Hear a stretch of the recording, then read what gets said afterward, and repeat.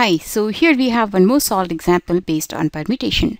The problem statement says, consider the permutations of letters A, C, F, G, I, T, W, X. How many of these start with T? And we have to find how many of them will start with T and end with C. So how many number of letters are there? There are actually 8 number of letters, and they can be arranged in 8 factorial ways, right?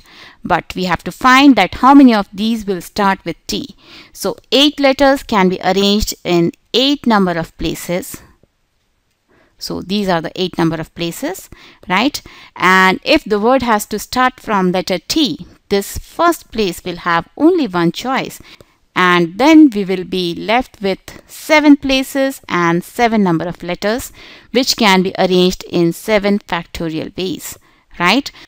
So the number of words possible which will start from T will actually be 1, which is the number of choices for this place, multiplied by 7 factorial, which is the number of permutations for the remaining places, right? And this will be equal to 7 factorial, right?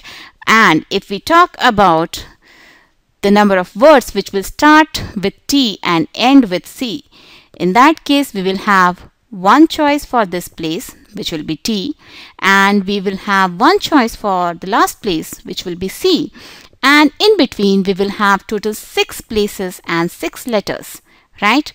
So the number of permutations possible for words which will start with T and end at C will actually be 1 multiplied by 6 factorial multiplied by 1, which will be equal to 6 factorial.